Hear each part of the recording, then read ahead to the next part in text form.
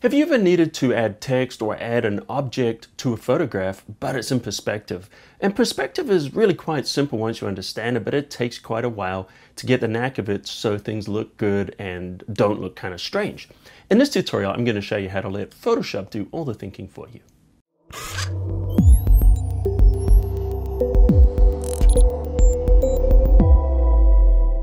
Hey Cafe crew, it's Colin Smith here from photoshopcafe.com, the very best place to learn Photoshop and Lightroom.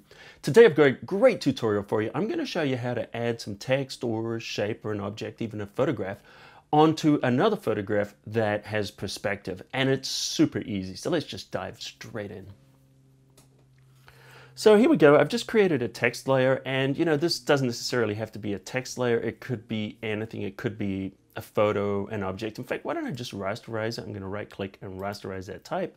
So now it's not even text, it's just a regular layer.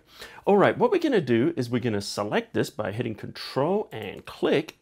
And now we just want to copy this. So we're just going to choose Edit, Copy. And now I'm just going to hit Control D or Command D to deselect it. And I'm going to turn it off, and I'm going to create a brand new layer, and I'm just going to call it Perspective.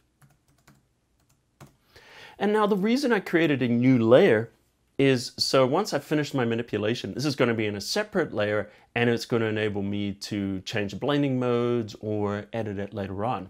I could work directly on a photo, which is what most people do, but I recommend creating this new layer. All right, so make sure our perspective layer is selected. This is a layer we're going to work on. And now we're going to go into Vanishing Point.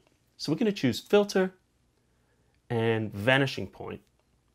And now we're in here, we want to define the perspective. And all we need to do is just click here. Now here's a tip. If you hit the X key, it'll zoom in temporarily. So we can click and just going around these edges here. And it's going to automatically calculate the perspective. Now if I just let go of the X key, it zooms back up. So now we've defined the angle of our plane that we're going to be pasting onto. So now what I want to do is just paste my text. So that's Control or Command V, and that will paste it. All right, so there's our text. Now we need to make it fit the perspective. All we need to do is just click and drag, and look at that. It will snap in there just like that. So we can see we can do that. Now, if we want to resize this, just grab this little tool here on the side, and that enables us to just click and drag to resize. And then just simply click there, and we're done. So I'm just going to click OK. And you can see now it's on a separate layer. This gives me the flexibility to do different things with it. Okay, so I have a quick question for you. Have you worked in Vanishing Point before? Yes or no? And also, did you know about working on a new layer? Because it really does give you a lot of flexibility. Let me know in the comments underneath. If you like this video, smash the like button into dust. So if you like Photoshop and Lightroom tutorials, don't forget to subscribe here to Photoshop Cafe if you haven't already. Actually, I'm surprised a lot of people said, I've been watching your videos. I didn't even realize hadn't subscribed yet.